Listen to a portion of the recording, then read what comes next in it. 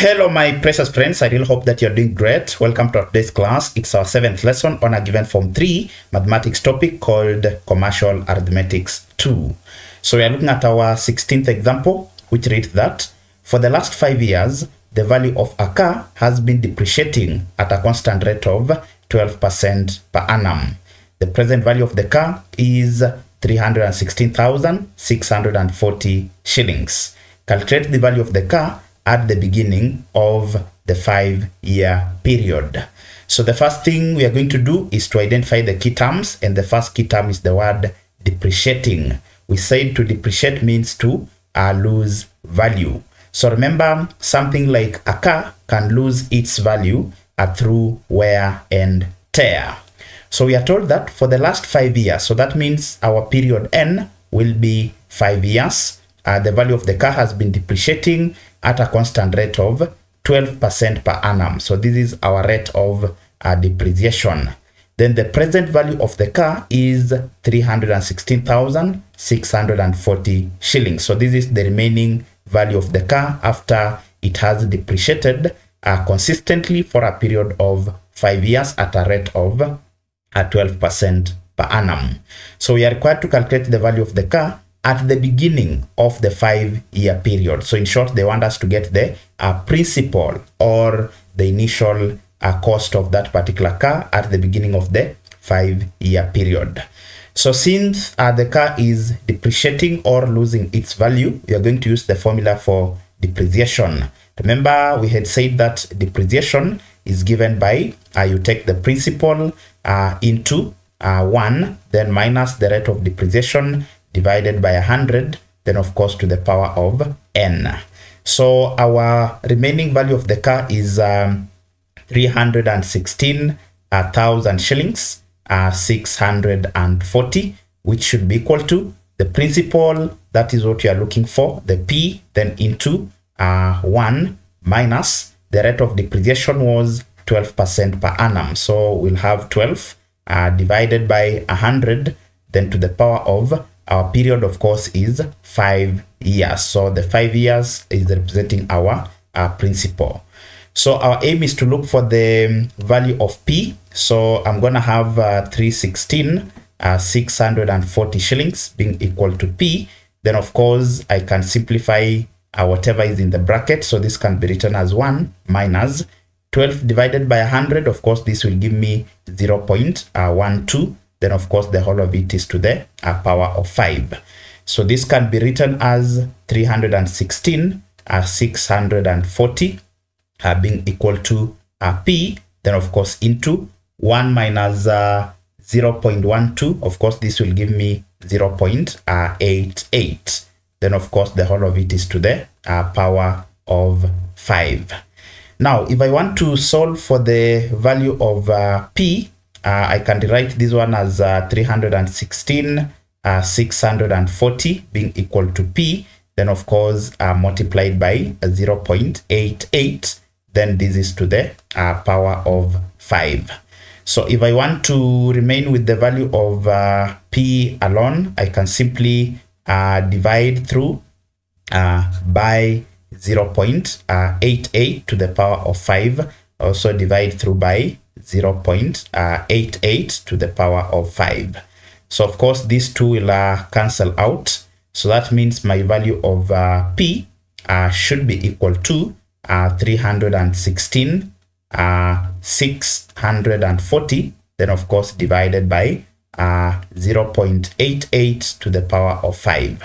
So to get the value of P, you'll feed this on the calculator, 316,640, then divided by, open bracket, we can have 0.88. Then of course the power simple is written this way, power 5. So if you feed this on the calculator, you're going to get your value of P being equal to 600,000 and 1 shilling, then of course 0.61. So this can be approximated as 600,000 and 1 shillings, then of course and 60 cents. So this was the principal or the initial value of the car before it depreciated at a constant rate for a period of 5 years. So you can see the initial value of the car was 600,000 and 1 shilling and 60 cents, which is greater than the present value of the car, which is 316,640. So clearly you can see that the car was losing its value, or it has been depreciating consistently for a period of 5 years at a rate of 12% per annum. Next, we look at our example 17, which reads that the value of a new tractor is 800,000 shillings. Then for the time the tractor has been in use, its value has been depreciating at a uniform rate of 7% per annum. If the present value of the tractor is 556,550 shillings, calculate the number of years it has been in use. So in short, they want us to get the period N. Now we are told that the value of a new tractor is 800,000 shillings. So clearly this is the principal or the initial value of the tractor. Then for the time the tractor has been in use, its value has been depreciating at a uniform rate of 7% per annum. So clearly this is the rate of depreciation. Then if the present value of the tractor is 556,550 shillings, so of course this is the remaining value of the tractor, which I'm denoting as D, which is simply the depreciation. Then calculate the number of years it has been in use. So clearly we are going to use the formula for depreciation. So we know that depreciation is equals to you take the principal then into 1 minus the rate of depreciation of 100, then of course to the power of n. So I'm gonna substitute the values that I'm having.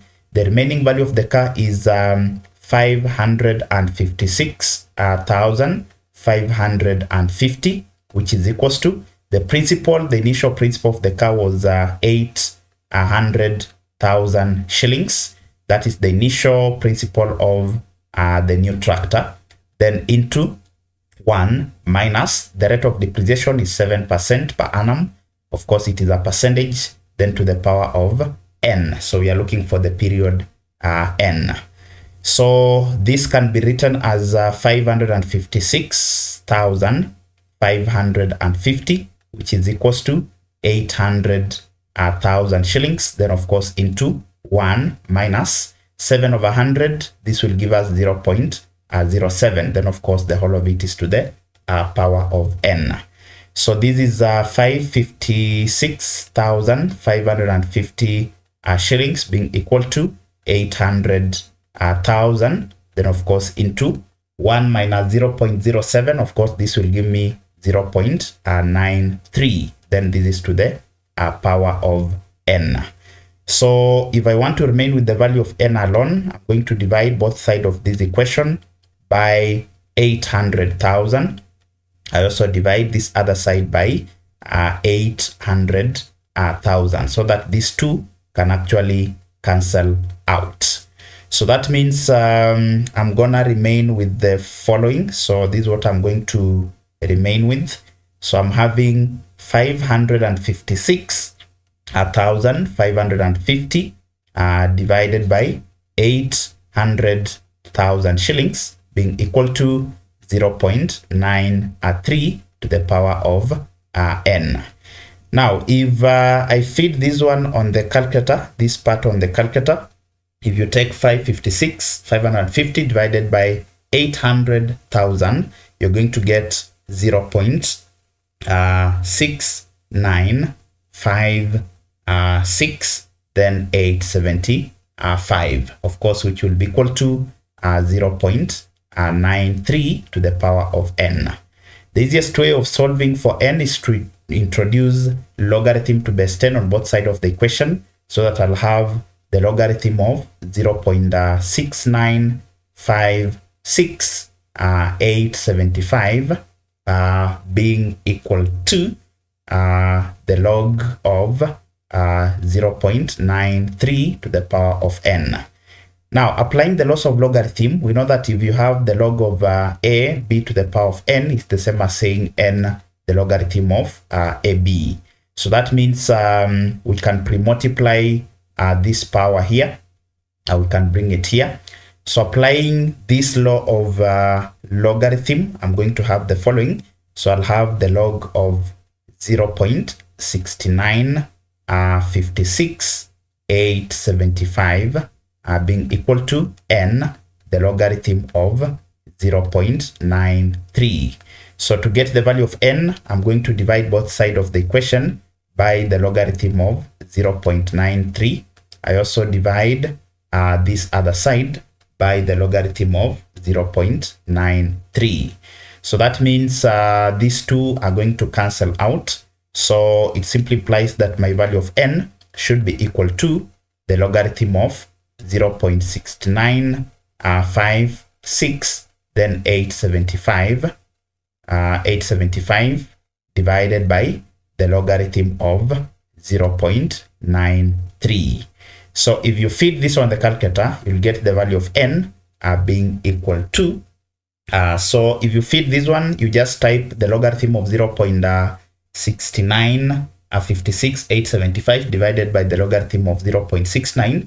Your calculator is going to give you 5.00, which is simply 5 years. So it means that the tractor has been depreciating in its value from 800,000 shillings to 556,550 shillings in a period of 5 years.